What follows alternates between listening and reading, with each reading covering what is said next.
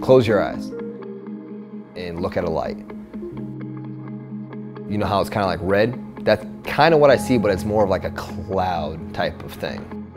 I will not see my daughters grow up. That, as a father,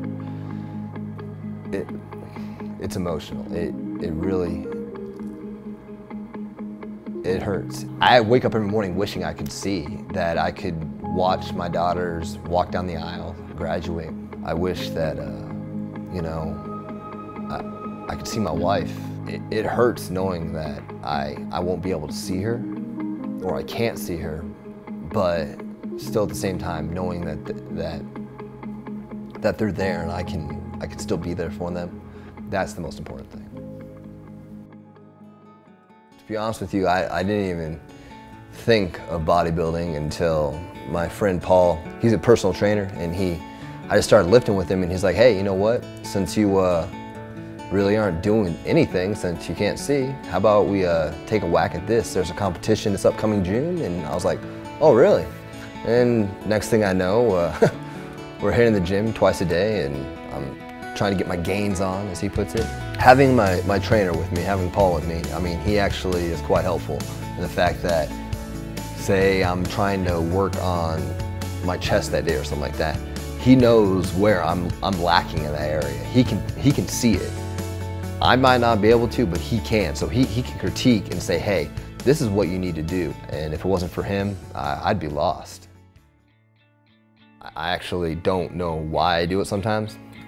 There was a while there, like after my first competition, I just felt like kind of discouraged, kind of like, well, hey, I did good, but I could have done better type of thing.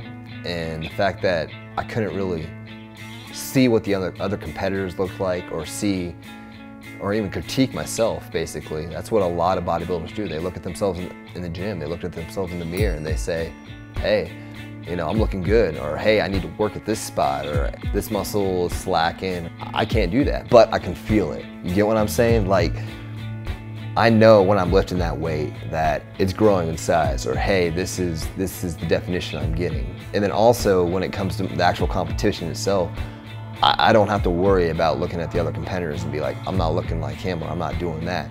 At the same time, I know what I got, I can feel what I got. It's more satisfying, actually, the way I look at it.